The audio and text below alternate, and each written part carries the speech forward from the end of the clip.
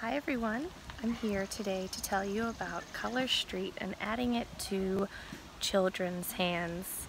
You can have it on your little girl's hands, and there are some tips and tricks to do it because I have a daughter and I have put it on her hands many times and she has peeled it off, or it has just fallen off her nails, like it feels like her nails are a greasy mess, but they're not.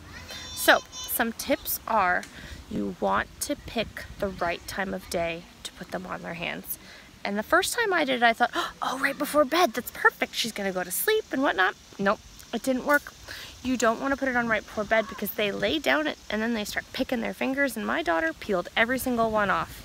You want to do it in the morning or sometime where they're gonna have quiet time and going to be sitting and not fidgeting.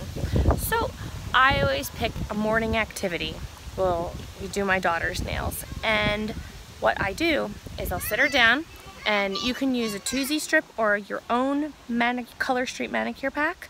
You can cut some with some nail scissors to fit your little girl's fingers. I have an almost 3-year-old, so I have to cut mine with nail scissors to make them fit. What you want to do is cut them, have them stick to the fingers to let them adhere, and then, but before sticking them, you want to make sure they're clean and dry. So use the nail prep pads that come in your Color Street kit or have come with your Color Street samples. All right, then clean the hands.